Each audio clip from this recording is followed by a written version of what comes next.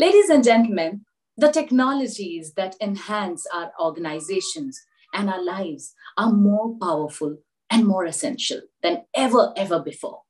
Forward-thinking organizations, including governments, understand the technological forces that surround them and look for ways to harness them for the benefit of citizens and constituents alike.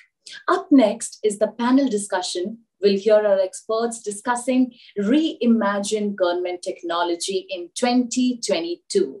I would now like to invite Arpit Gupta, Assistant Editor, ETGovernment, to moderate the session.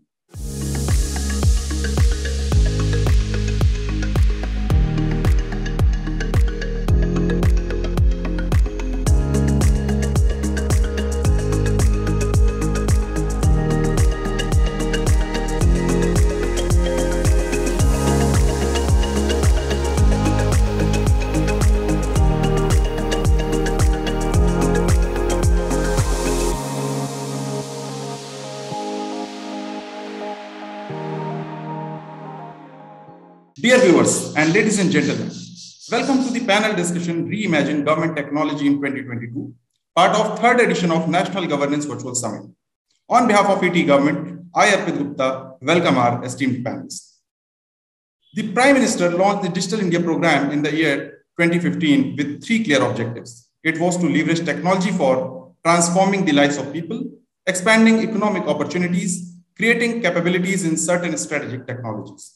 India's IT services sector, digital government initiatives, and the fast emerging tech startup ecosystem have shown resilience and maturity not only to meet the challenges of this pandemic, but are now role models for other developing and less developed countries. The digital drive in India is in full swing to bring 100% of the population on the internet network, and the internet has become an intrinsic part of our lives, and we use it to learn, communicate, and find opportunities. Ladies and gentlemen, to lead the panel, I am joined by eminent leaders. I welcome Dr. Santhosh Babu, Managing Director, Kerala State Information Technology Infrastructure Limited and Kerala Fiber Optic Network, KFON. I also welcome Mr. Manoj Kumar Pattnaik, Additional Secretary, Electronics and Information Technology Department and CEO of Odisha Computer Application Center, OCAC, Government of Odisha. I also welcome Mr. Arvind Kumar, Director General, Software Technology Parks of India, STPI.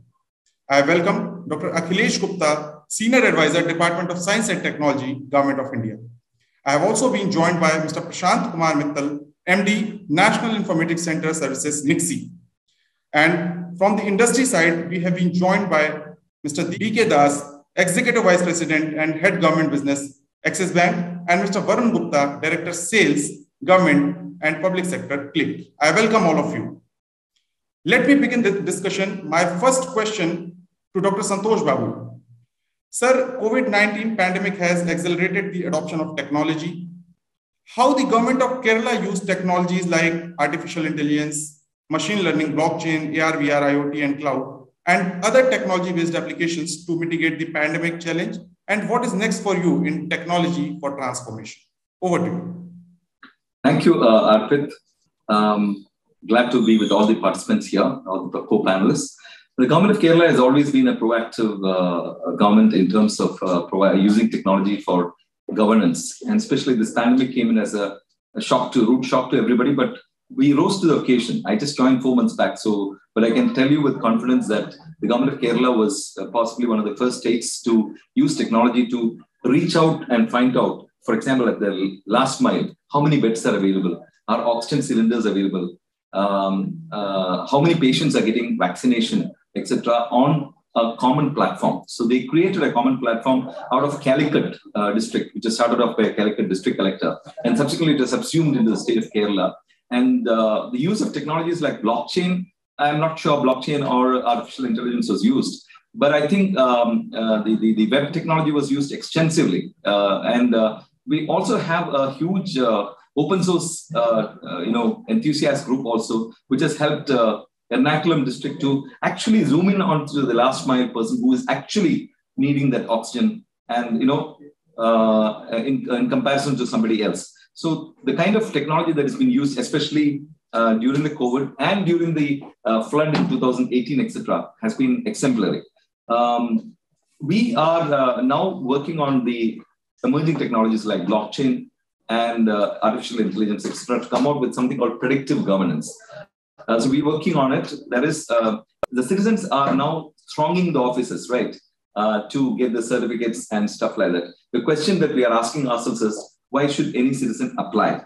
Why should they apply for their statutory certificates? Why can't it be delivered to their citizen wallet with using the mobile phone?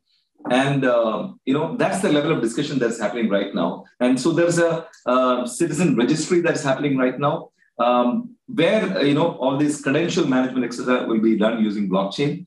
So we are working on it. So that's my answer to your question. Thank you, Dr. Babu. Now let me go to Mr. Arvind Kumar, DG STPI, with the same question. Sir, how has been your experience? How has the IT industry used technologies and emerging technologies, as we discussed, to mitigate the pandemic challenge? And what is next for you in technology for transformation? Over to you. It has been a really very bad time for all of us. Pandemic brought a lot of disruption across all aspects of the life.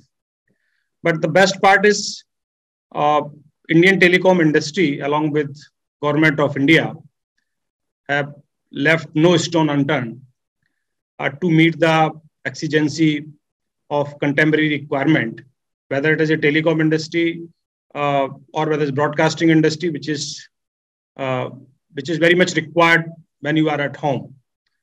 You can watch the channel. There was no disruption in the broadcasting sector as such.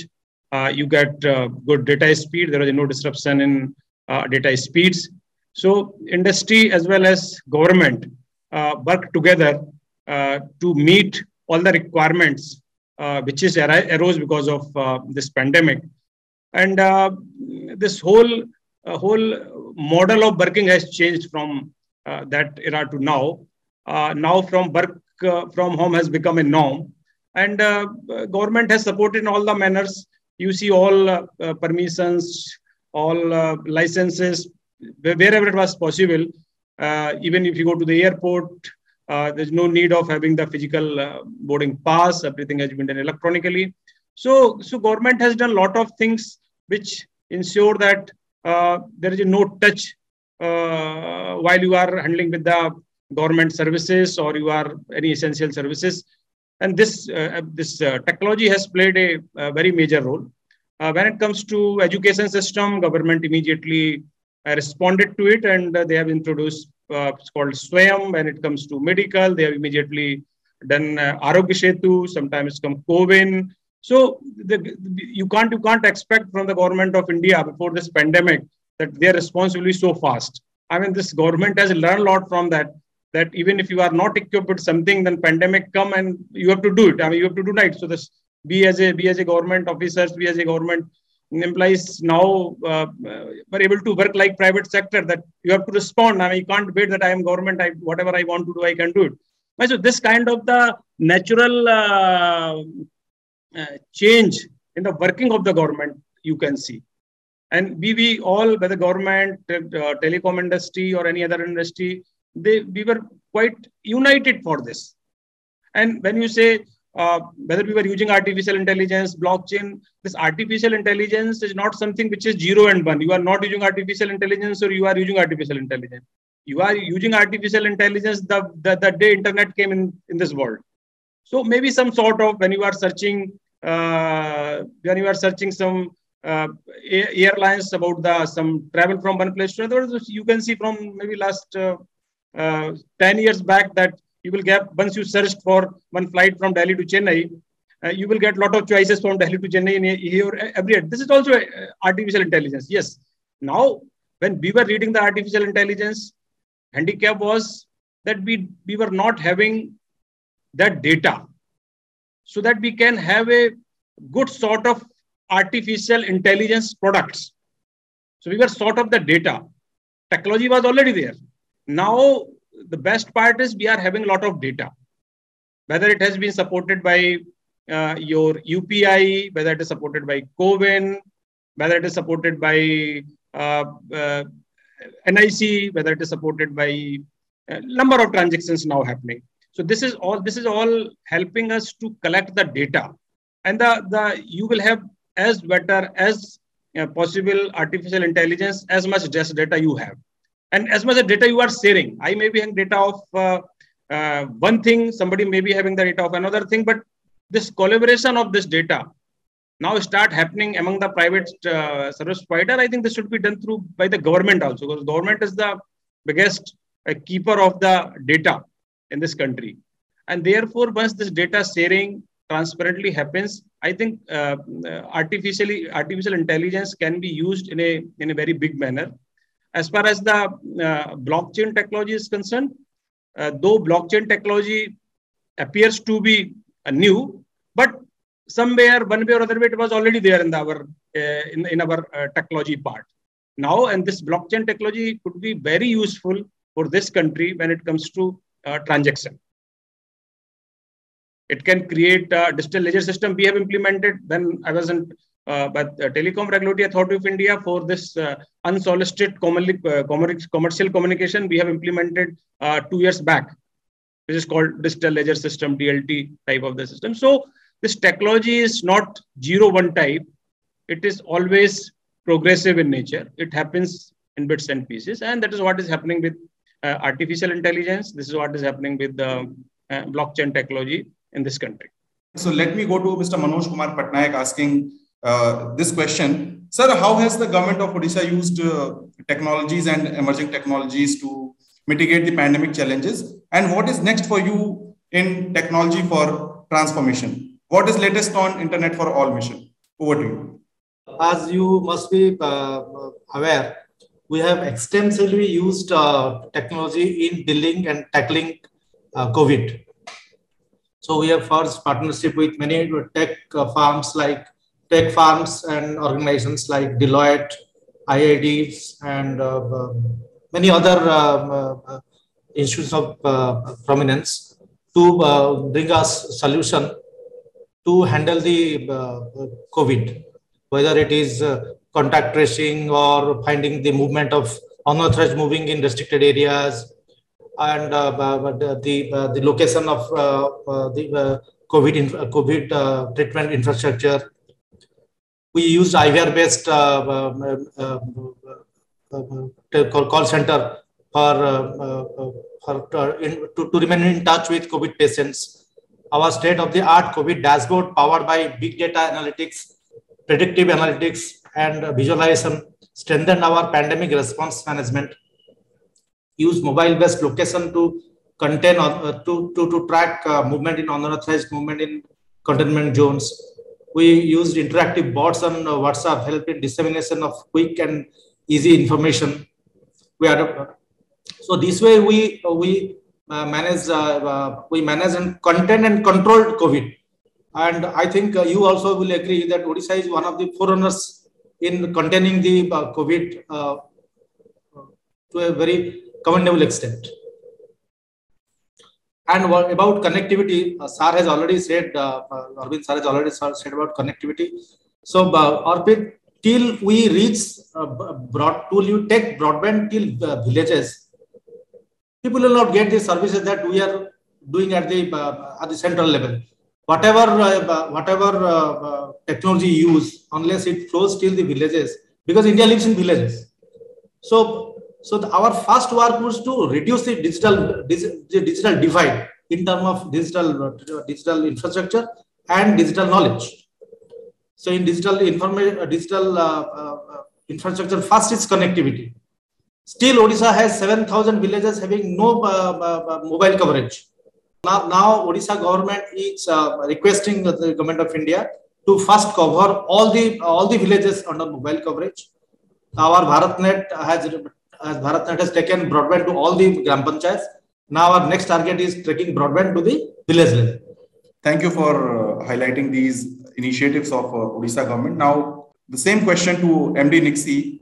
Sir, how has NICSI used technologies and emerging technologies, other technology-based applications to mitigate the pandemic challenges? And what is next for you in technology for transformation?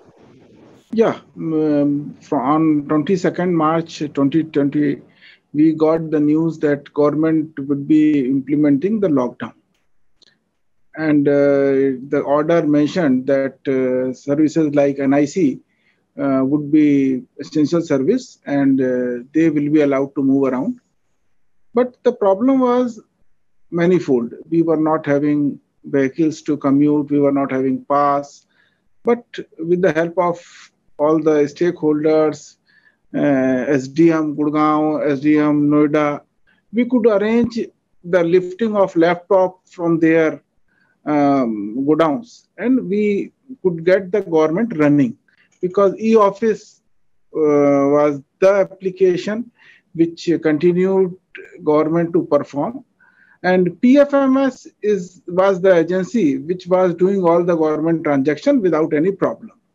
It was helped a lot by our partners like STPI, the communication channel provider, banks.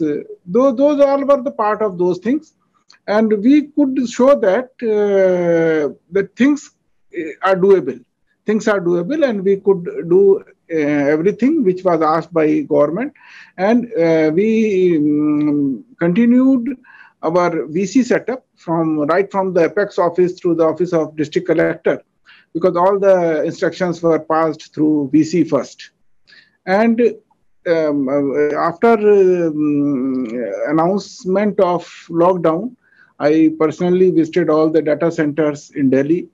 And first thing I did, I took my hygiene staff into confidence, because those were the most critical part of any government establishment, and they are unsung heroes. You should think, if they were not successful in keeping hygiene good, and something happened in data center, what turmoil it could have caused. So they helped us 24/7. We arranged everything for them, data center itself, and things passed and without any much of a problem. But we lost more than 25 good officers from our organization across India, and that was a severe jolt, and we are still not recovered from that jolt. Yeah, your question was centric to AI, ML, and technologies which are being talked about these days. As a responsible government, one can't publish those things or can't tell those things in open forums, as it is easier for other things or technology people, because whenever something is said on government platform, it is taken as truth. And I think in the situation of these AI ML outputs are not so mature that government can thumpingly announce those things. So we are working with the help of our Center of Excellence in Data Analytics. We are helping many offices right from the Apex office, and we have come up with one single window system for all the dashboards, Prayas. And the similar thing we are proposing to states, where AI part can tell how the things will move, with how one scheme is doing and another scheme is not able to do, what is the correlation between those things. So we are building a statistical model, and it will take some time to get matured. Yeah, cloud is very important thing as on date, and in today's deliberations, our Additional Secretary and Chairperson also pointed out that we have to graduate from 500 megawatt capacity of data center as on date to 2,500 megawatt capacity of data center within 5 years. And this is not the demand deficit issue. Now it is a delivery deficit issue. Demand is immense. So we are working in NICSI, we are working, and we are soon coming with 3 new partner engagement programs, where we shall be building that synergy. That is. Thank you. Now, let me go to Dr. Akhilesh Gupta, Senior Advisor, DST. Sir, the same question to you. How has the DST used technologies and emerging technologies to mitigate the pandemic challenge? And what is next for you in technology for transformation? Well, I think I would put it like this, that COVID, in fact, became a kind of enabler for many new technology development. And it became also enabler for the long awaited and much talked about convergence of industry, academia, and government.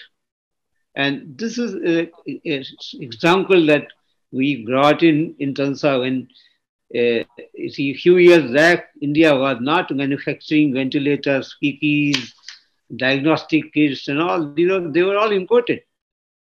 And with COVID challenge, within few months, India not only started manufacturing these things, but also started importing, exporting. So this is the kind of difference that has come because of the kind of convergence and the connect with, among the three verticals of society here in India. In fact, because of this connect, how DST has in fact taken it forward, that we launched several initiatives. One initiative that actually brought these kind of convergence very well was a initiative called Kavach, Center for Augmenting War with COVID-19 Health Crisis. Under this Kavach program, we supported 75 startups. And the focus was that they should be able to produce, market-ready products. And through these Kavach centers all over the country, many products came out. Many of them are like, you find that like PPEs and masks that came up because of this. The question was that, how about the technology like AI, ML, blockchain, AR, VR, and IoT, etc., have been, kind of supported by DST, and how they have performed. So, in fact, DST, there's a national mission on interdisciplinary cyber physical system launched by government in 2019. Under this mission, we have set up something like 25 technology innovation hubs. And in some of these hubs are working for COVID-related technology. We'll give one or two examples. Like, for example, the IIT Bombay, we have a hub, and similarly IIT Jodhpur, we have a technology innovation hub on AR VR. They put together, in fact, developed a tapestry method of screening COVID-19 under the program called Rakshak, or called Remedial Action, Knowledge, Scheming, and Holistic Analysis of COVID. And this has, in fact, created a lot of, in fact, this kind of technology has gone to the market also. Similarly, the ISC Bangalore, there is a hub which has developed AI-driven platform called Art Park. And this is actually, helping the X-ray, chest X-ray interpretation. During COVID, the lung infection is a dominant thing, and the chest X-ray interpretation of images at some different location sent on WhatsApp to the doctors, and they interpret, and then they give back their advice. This was another development and its entire technology AI driven. Similarly, there's another technology that has been developed by our IIT Roker hub. It's called MV Tag, where this is a kind of first of its kind Internet of Things device that monitors ambient temperature during the transportation of vaccine. Vaccines are very temperature sensitive, some of them, and they need a particular temperature range. And if it exceeds that temperature range, the vaccine becomes inactive and there is a damage. So this development MV tag is attached to the boxes or the carriage where the vaccines are being transported. So these are some of the things that, I mean, there are many, but I just showed, one or two things. So I think I would say, put it that, while COVID has given a lot of challenge in terms of health and other issues, and the entire working has changed. COVID has brought a very major transformation and the transition from how we work, in the businesses. But in government, I think we still better, and technology development have emerged very prominently through this, intervention that government has brought. Right. Thank you, sir. Now let me go to Mr. D.K. Das, Executive Vice President and Head Government Business Axis Bank. Mr. Das, as everybody talked about the adoption of technology and implementation of various tech-driven projects, initiatives with the COVID-19 pandemic outbreak, what challenges and opportunities do you see for the banking sector? And one of the things I wanted to tell very clearly is an add-on to the panelist was just before me who said things about the government perspective. And it's absolutely right. I mean, if you look from the time when the pandemic started, and I particularly looked while I'm working with the government from middle-level bureaucracy to top-level bureaucracy, I've not seen a single day been taken off from the physical side of the office. So kudos to them. Great work done by the government bureaucrats and the machinery in keeping the entire chain of thoughts and entire chain processes going. So in the wake of the global pandemic, the banking industry has gone through tremendous digital changes. So financial institutions, are rapidly adjusting currently now to serve digitally and securely. One of the things that has very clearly happened is infusion of that part of the thought called the digital into each and every one of us. There's increasing growing digital adoption, there's a maturing of the customer expectation, and there's improved financial awareness. So what has fundamentally worked out is that the two critical pillars of the economy which we talk about is the banking and the payment cycle are where perhaps two of the core areas with the major uptick in the digital offerings and the adoptions happen. So if you look at in each and every aspect of governance, be it DBT, be it data analytics, be it big data, be it enhancing exports, the Indian banking sector was always a part and parcel of this entire process. So in that case, also what has happened is, however, this increasing engagement, the banking sector has also started facing challenges. So if you look at the first part of it, disruption created an opportunity. The entire back end of the banking system had to be ramped up properly today. And from the customer side, everybody was forced out to use digital. Today, I mean, if you look at yourself, ask yourself this fundamental question: when was the last time you went to the bank? You would have obviously been doing all your banking through either your phone or through your UPIs or through various digital platforms which you currently have. But that has also brought an increased competition. The threat that the banks today face from fintechs, who basically target the most profitable part of the financial services, that is something which we have to enhance and get ourselves prepared. There's a cultural shift. The banks and the financial institutes need to promote a culture of innovation in which technology, fundamentally the technology has to be leveraged to optimize the existing processes. The business models are changing. The pandemic-led digital disruption has also brought in those changes in those business models. Customer retention is a very key part of the business currently now. So how does the customer get retained? You retain the customer by putting in various amount of ease of use platforms. And that is the only way you can retain customers currently now. And as the pandemic dies down, there's now footfall, which has physically started increasing. So combination of both of them is what is going to take it forward. Security breaches, obviously over a period of time, as more and more we go towards digital part of it, security breaches have also started happening. So how you work towards plug holing those security breaches are also important. And there has to be continuous set of innovations. Continuous set of innovation, when I mean it requires insight, it needs agility, it needs very rich sort of client relationship and continuous innovation. And innovation stems from insight. There's no two ways about it. So that's the challenges which we face.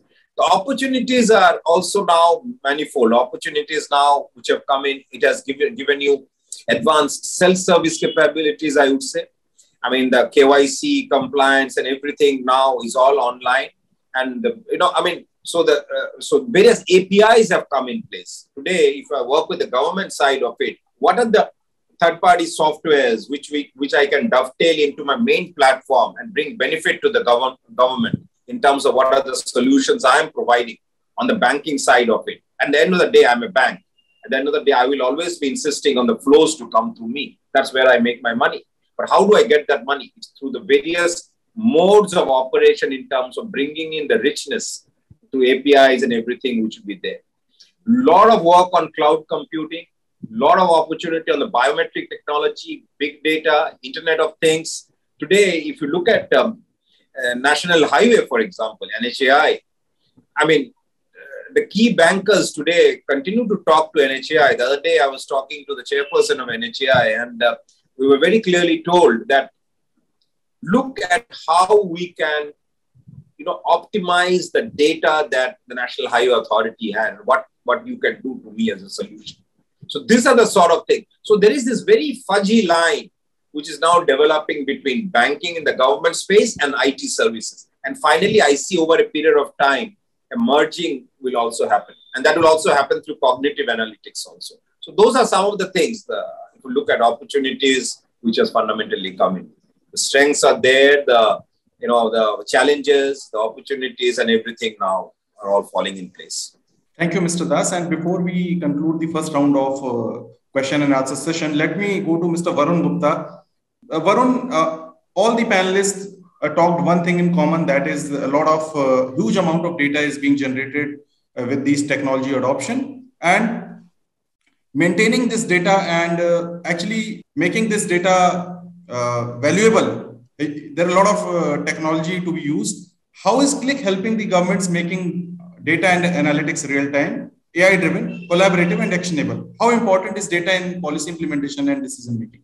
Thanks, Arpit, and all the panelists for sharing their views. Yes, data is, as many of my fellow panelists from government will acknowledge and have already highlighted, that data is very critical for effective decision-making and for policy and for future policy making as well.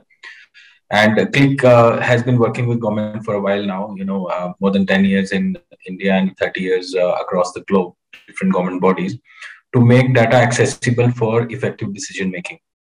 So before I tell what Qlik is doing and, technology wise, I understand I represent technology, I would say segment, which is BI. So speaking for BI and not just for Qlik, what modern business analytics solutions are bringing are solving the problems of government in data.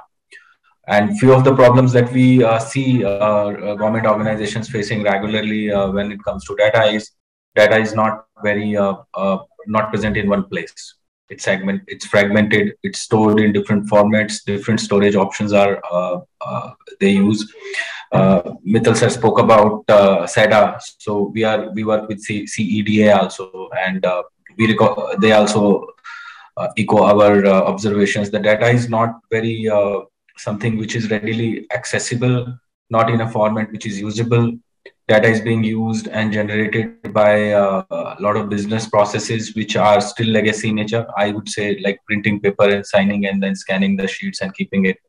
So a lot of information is available in a format which is not usable. And that's where Qlik comes in, and modern BI tools, if I can represent the industry, is helping organizations to convert, first bring that information together in one place through CDC tools. Mittal sir were talking about bringing that data and connecting the data sources together through some way. So we, industry has solutions to bring data together in a real-time basis together. And then we have solutions in artificial intelligence and ML to transform that data from different formats, diverse formats, unstructured, audio, visual. NHI, I just heard someone bringing that example, wherein NHI also is collecting a lot of videos and images, and there's a lot of information there, but that needs to be available in a machine, let's say, readable format. So technology is helping to parse that information, bringing it to a format where you can use BI and analytics engine to present the information in a visual format. So first part is visual format, because we always believe a picture is worth 1,000 words. A lot of graphical information in trends and things can help to give insights, which can help to improve the service delivery, which is the major part of the government's business. And like Dr. Babu was mentioning, last mile service delivery, and the availability of data to the right stakeholders is critical in that direction. And that's where all these our analytics industry is working towards and has already achieved.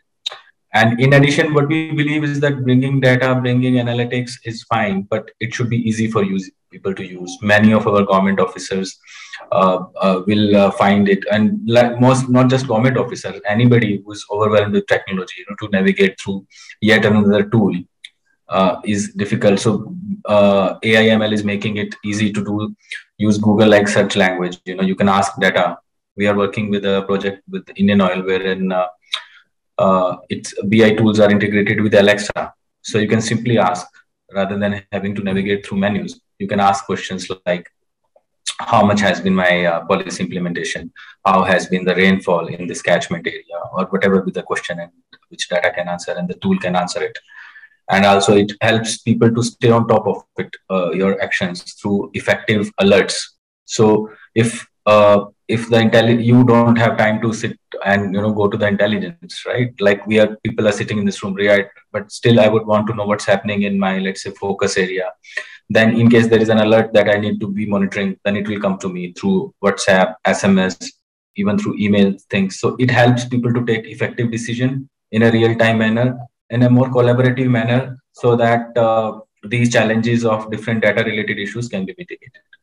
So I say Qlik in particular and industry in general is already gearing up for addressing these challenges. Dr. Santhosh Babu, I'll come to you with the next question. What challenges do you see in the next era of digital India and smart governance and taking it to the last mile? And I would also request you to please share the way forward to digitally empower India and to make it more resilient, competitive, and future ready. I'll explain what Kerala is doing right now. So, there are only 2 or 3 things that government does. One is create policies. Second is based on the policies, push those files, which you call as red tape, that happens in government. And third is because of the pushing of those files, some services reach citizens. Now, this is what is generally happening in government. But we'd like to, change all that, transform all that, and make it world class. So what we are saying is that 2 objectives or 3 objectives we should have. One is, if a citizen is paying you taxes and government servants are, like me, are supposed to serve them, then why should they ever visit a government office? So this is a stand the government of Kerala is taking, that no citizen should ever be asked to visit a government office. Because, we all live for some 27,000 days, and a lot of this time, around 5,000 to 6,000 days, we are spending running around government offices. When you go there, you are not received well. When you ask for things, they are not given. You are asked to come back, boss is busy. All these kinds of things happen. So the question is, in a democratic country like India, why can't we become something like an Estonia? Why can't we have services across the board to be done on the mobile phone? So first question is, why should a citizen ever visit a government office? Second is, if we know that the citizens exist, then why should he ever apply? So this is another thought process. The point is, we know that this citizen exists. If a man is born or a woman is born, we give a birth certificate. And we know that if we are born, we also go on to die. So we give a death certificate. Even after death, there's something called a legal heir certificate. So from birth to death and even beyond, government is there. And during the lifetime of a citizen, large number of certificates are issued. And for all this, people have to throng these government offices. We want to put an end to this. So one thing that's happening in Kerala right now is by August 15, by May, June, I should be able to connect around 30,000 government offices by Kerala fiber optic network. Around 35,000 kilometers we are laying. As of now, we are on the home stretch right now, trying to finish all this connectivity, 35,000 kilometers we are putting on the KSCB, Kerala State Electricity Board lines, reaching up to the 30,000 government offices. And then we are connecting also the around 20 lakh homes through the KFON network. Now, so the idea here is, while I give this connection, all these 30,000 government offices are getting installed with e-office of NIC. Already all the government offices in, let's say, Trivandrum and the headquarters are all connected with e-office. So there's no physical file movement right now in most of the offices. But right down at the bottom of the pyramid, as it were, in the panchayat, etc., still physical files are there. So we'd like to avoid physical file movement, and the Chief Secretary has been holding meetings every Monday at 10 a.m. and goes on and on. And he's insisting that we continue this process till we complete by August 15. So well, this will be our second independence, in a sense, from these physical files. The physical files are not bad. The problem with the physical files is that it takes time.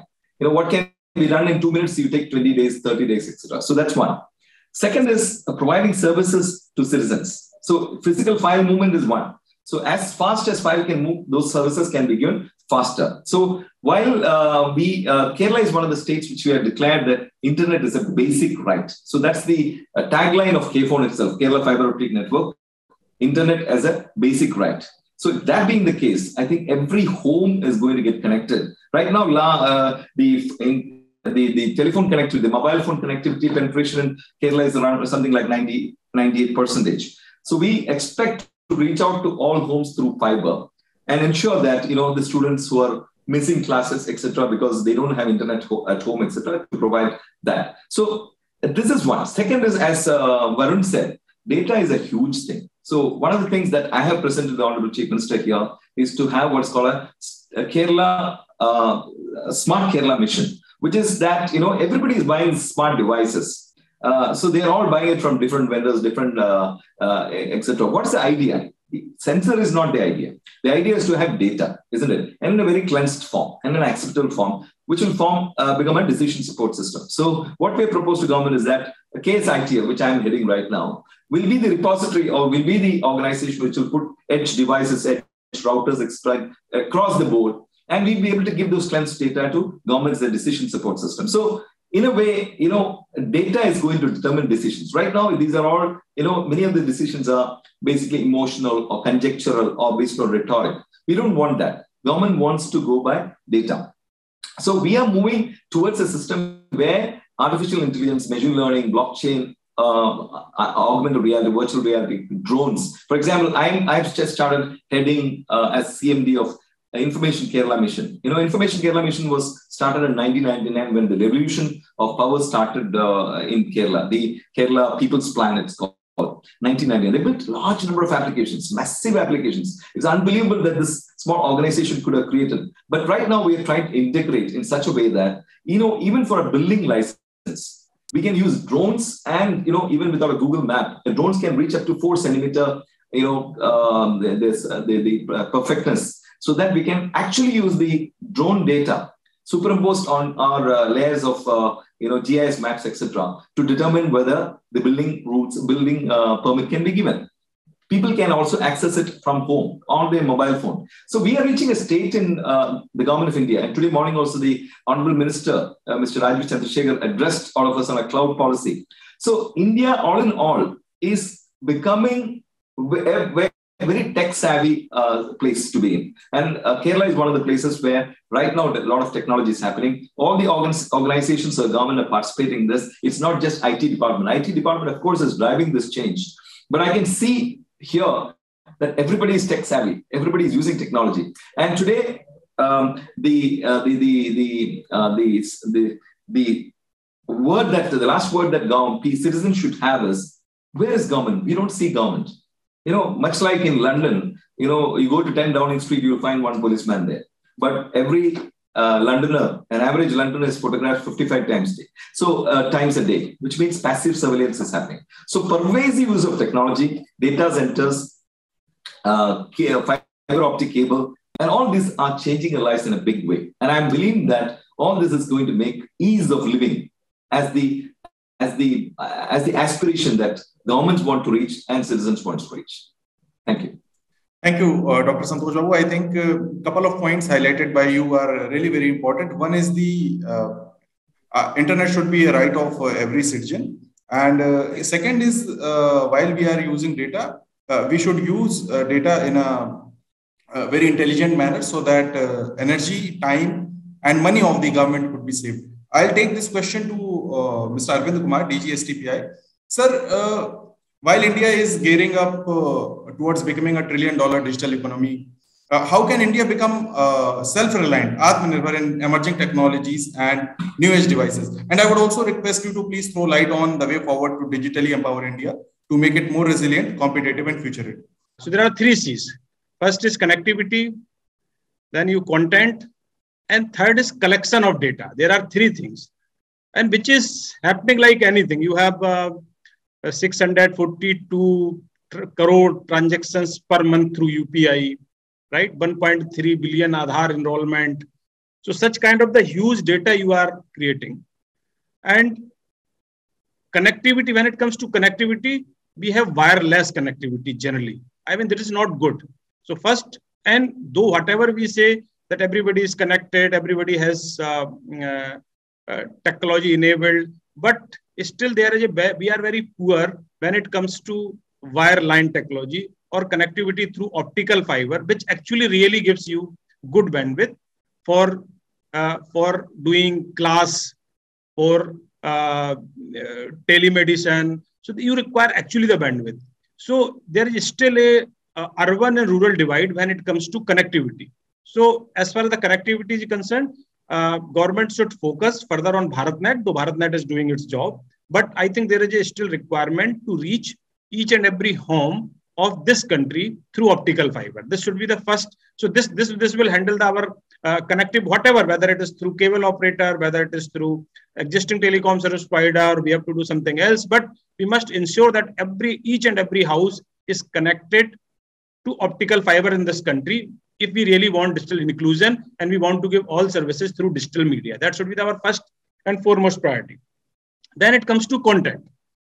Government has done a lot, but I think there is a lot has to be done. There are a number of government services which is still not available on digital. All services has to be made available of any state, irrespective of there should be a rule that all government services is available digitally. So then therefore you will have a lot of content. This is one thing.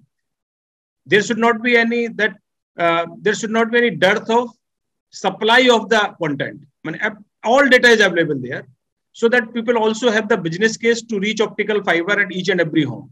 So if there is a demand, then telecom service provider would like to go there. So you have to create demand, which means all services are available digitally.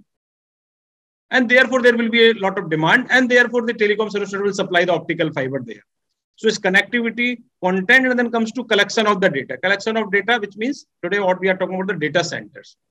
So we should have a clear-cut policy, which we are working on. I mean, today Minister said very soon you will have a national data center policy.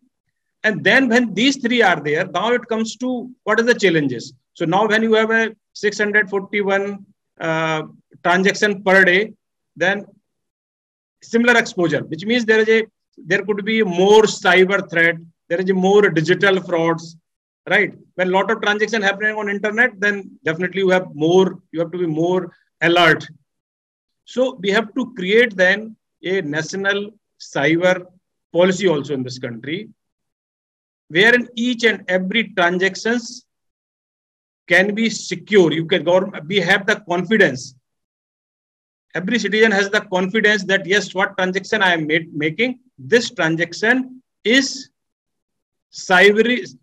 I say it does not have any chance of fraud, cyber fraud or digital fraud.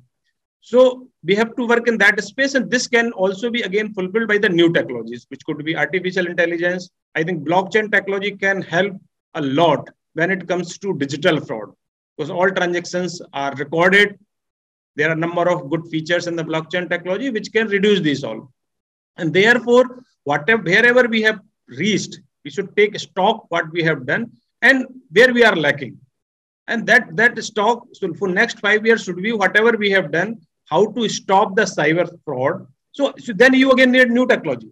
So technology, to sustain the technology, you need a technology. Which technology is artificial intelligence, blockchain technology, machine learning, whatever it is. So this is the time, next 5 years, we should focus on the technology which can save our technology. And this should be our responsibility. That's what I wanted to add. Thank you, Arpit. Thank you, sir. Very well said. Actually, we need technology to back technology, because we cannot depend on yesterday's technology for today's things, today's challenges, because it is continuously evolving. And you talked one very interesting thing about connectivity, seamless connectivity and internet for all. I think Odisha government is doing a lot in this segment. So let me go to Mr. Manoj Kumar Pattnaik. Sir, what challenges do you see in the next era of digital India and smart governance and taking it to the last mile? Please share the way forward to digitally empower India and to make it more resilient, competitive and future ready. Also, if you can share your thoughts on how can India become Atmanirbhar in emerging technologies and new age devices. Over to you. So I feel the digital divide is the biggest challenge going forward. Digital divide in terms of digital infra and digital knowledge. Still now, we have internet penetration to the level of 40% to the village level, and it is hardly 50-60% to the urban areas. Also, digital knowledge, even in government officials, you find poor basic knowledge lacking digital information. So that way it is, sometimes we face gaps in properly administering the digital services to the citizens, though it is ready on the platter to be delivered. So that is a challenge that need to be taken care of. Cyber security and digital fraud. These are coming every day. You find in newspaper people are duped. That is one good thing about it, is that people are now accessing more digital information. One good thing is that, but the other one is the people dupe people through digital technology, through hacking and other kind of. So we should strengthen that cyber security and backed by appropriate government machinery to deal with the hackers and the criminals, the digital criminals.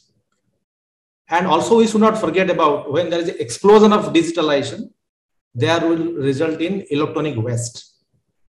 We should take care of that also. So going forward, what we should do, we should extend broadband facility to all villages. We should leverage newest technology in healthcare, education and farming. This will make ease of use by the common citizens. And one thing I find that our applications should be light on the bandwidth, because suddenly we cannot increase bandwidth across the country. So our applications should be light on bandwidth, so that it flows till the village level and people can easily access it. And deep inclusion of digital knowledge, that is a primary requirement going forward. And you asked about Atmanirbhar. But the speed and the speed we are going with ease of doing business in the nationally, and with the very friendly policies of friendly policy regarding support, definitely we will be Atmanirbhar in digital technology. My next question to Mr. Prashant Kumar Mittal, sir, what challenges do you see in the next era of digital India and smart governance and taking it to the last mile, as Dr. Santhosh Babu talked about? Please share the way forward to digitally empower India to make it more resilient, competitive and future ready. Over to you. Thank you, Arpit.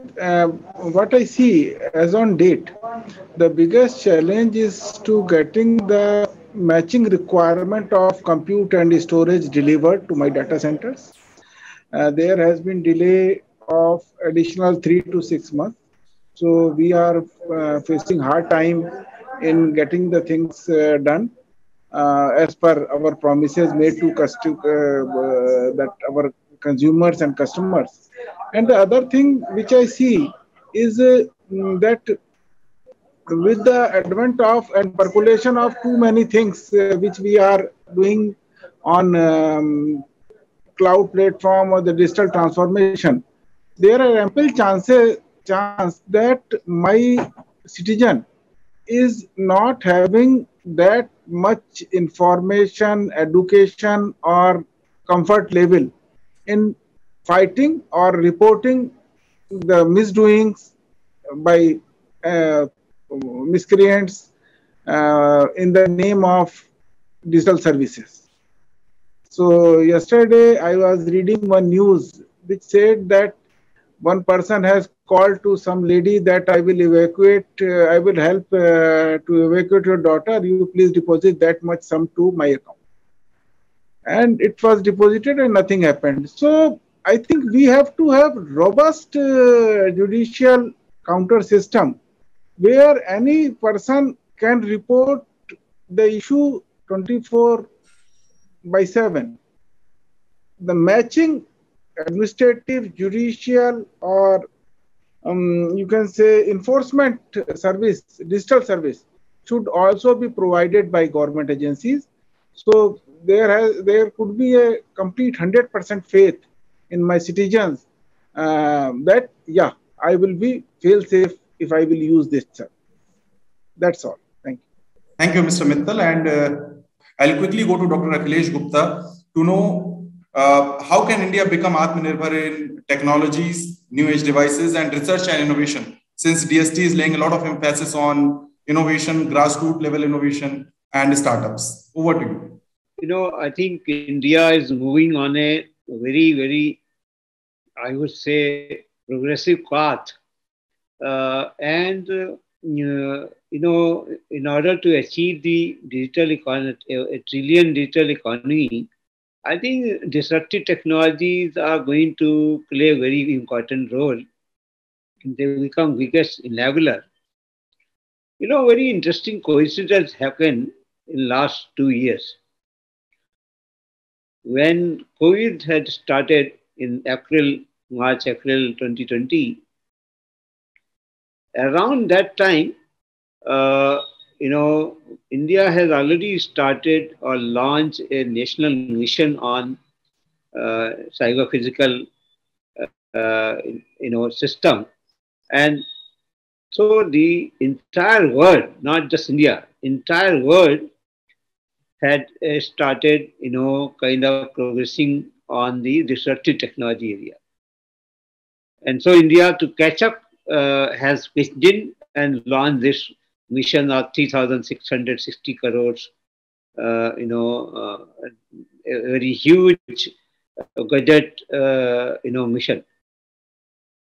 Now, when COVID came, and then when it was almost getting, entire society was getting impacted, the Prime Minister gave a clarion call for Atmanirbhar Bharat.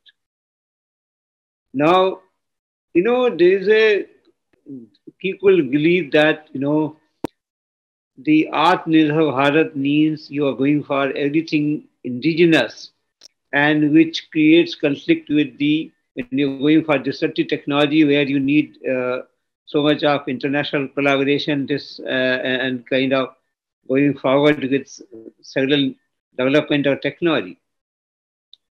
Now, how to create a balance between these three things?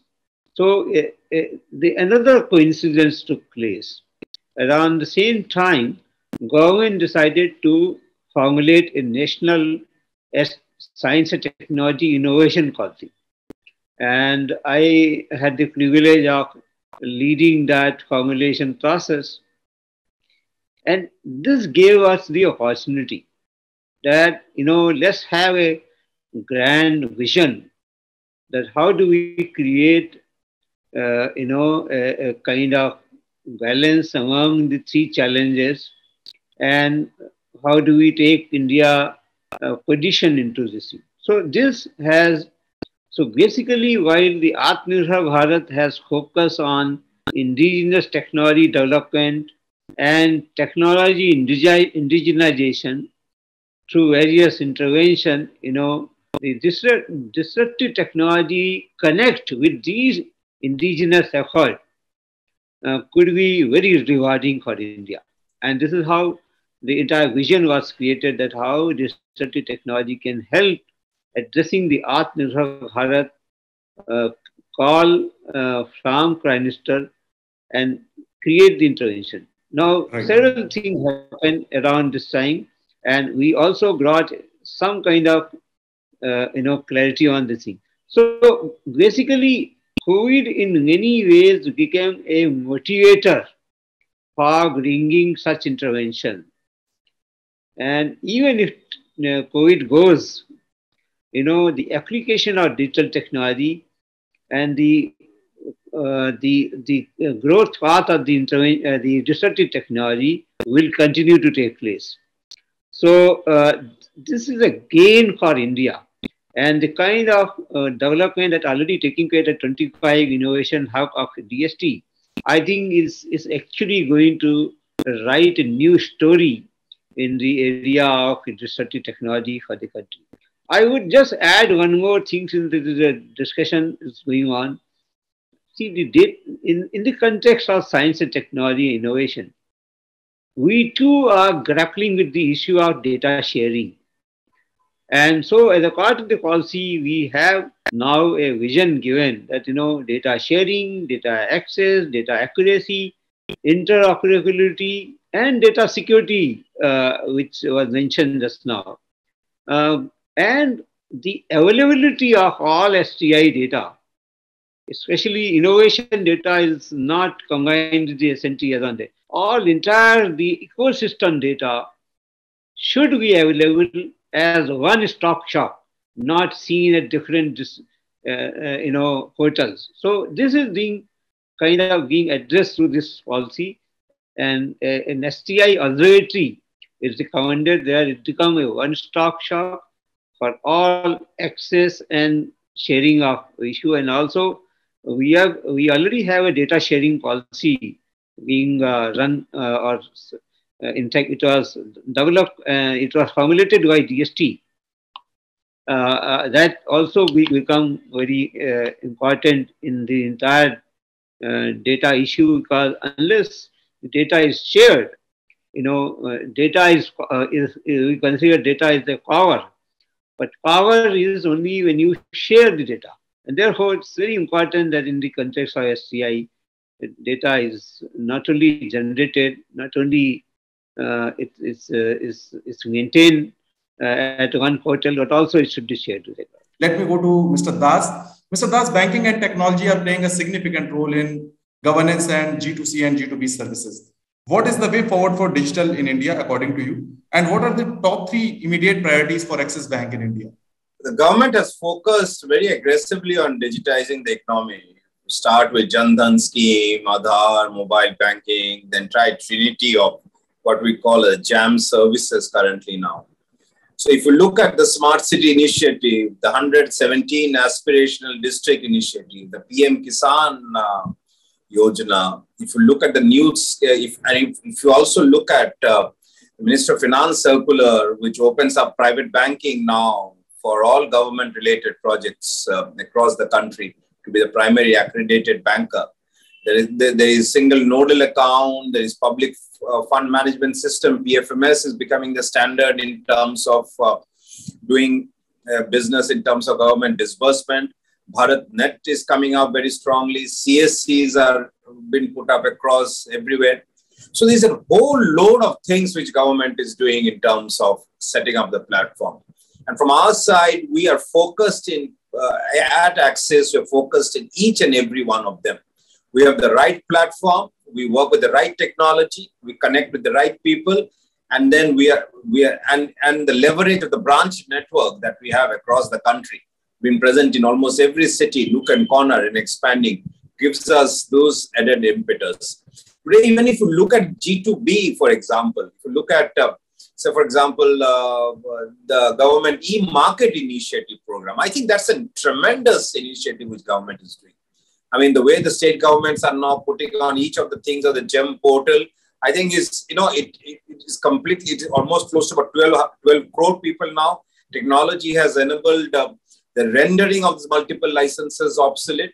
So in one side, you have all various platforms which are getting set up, which are the various initiatives which are getting set up through both the central sponsored scheme, the central sector schemes, the state schemes, the CM schemes and everything for the money to be pushed to the last beneficiary.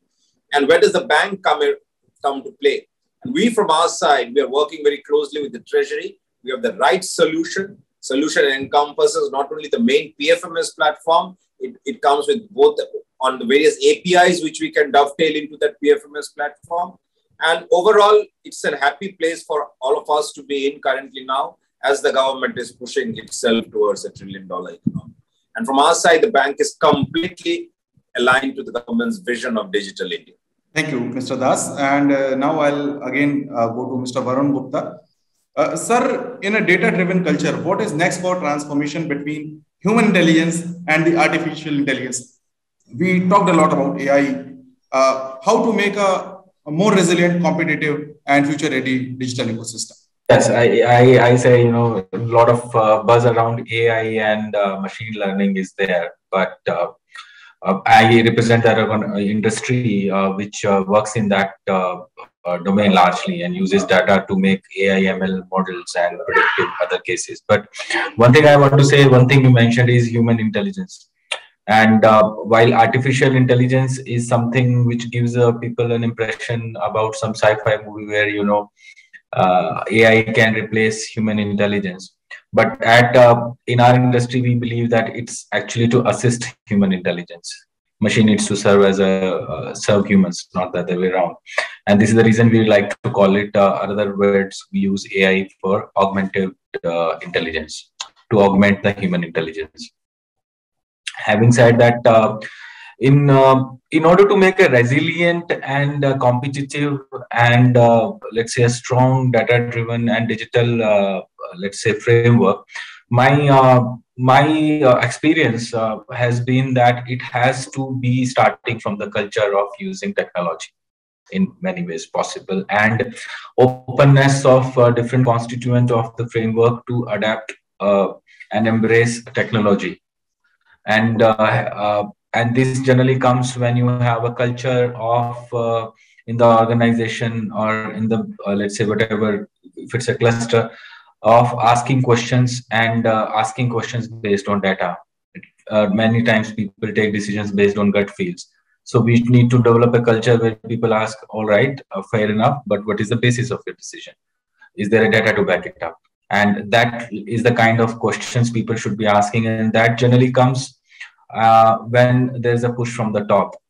We have seen in the last few years, because of so many COVID being one, but I would want to congratulate leadership across different state governments as well as in central government, cutting across party lines. There's a strong push for technology to be used, and that makes things happen. There's the difference. You see that in certain organizations you will see a fast adoption, and in some cases it's not.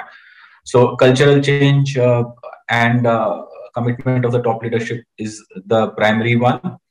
And if you see which direction this transformation is going to take, I strongly want to echo my thoughts with the rest of the participants that it's going to move towards, of course, assisted intelligence going forward. And data, of course, is the new oil, as they say, and that's going to play a large role to make those models. And more and more organizations are going to choose ways to unearth the gold information in this data. And people currently are talking about descriptive analysis first, descriptive intelligence, wherein people will get to know what's happening or what has happened in the past. And though many of the government organizations and private alike, but more so in government, I would want to say, are still to embark on that journey of descriptive analysis. And once this is done, then people will move to, and some of them have already, and I guess, but a large part is still to be done. AI MLs, apart from a little bit here and there, has not been embraced to its full potential. So people will, the technology can answer the questions of now predictive intelligence. This is what it can happen. So one question that people can ask in case of a governance and governance policy implementation, tracking that policy and making sure that it comes back on track and take effective actions to ensure that is one of the large, I would say, primary job of a government bodies are.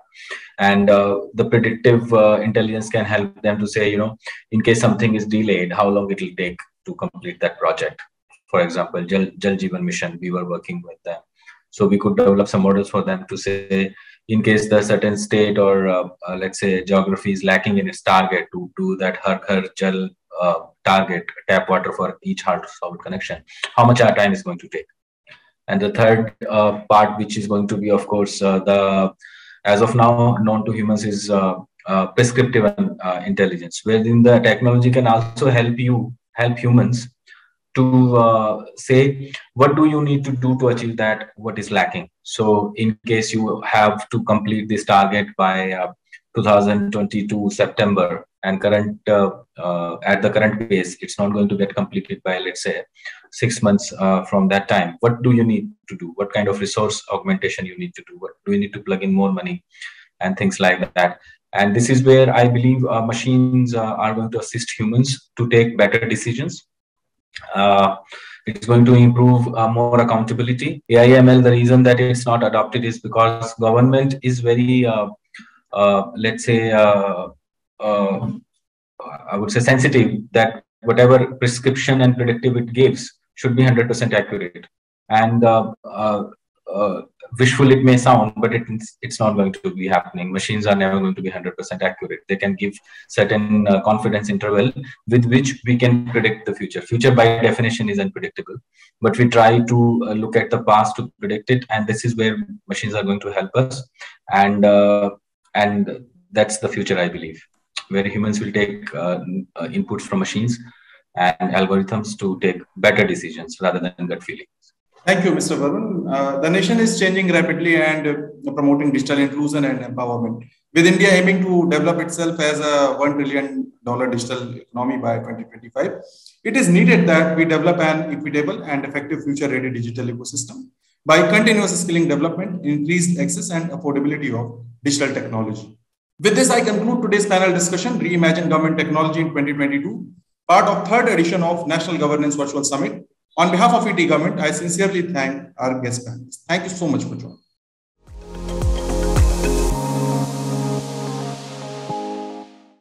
Thank you so much, everyone, for such a detailed discussion. Thank you very much. Indeed, your perspectives gave us some very valid points to ponder over. Well, now, ladies and gentlemen, we'll take a short break. Stay tuned, and you can also utilize this time to explore the expo area and a visit to the networking lounge.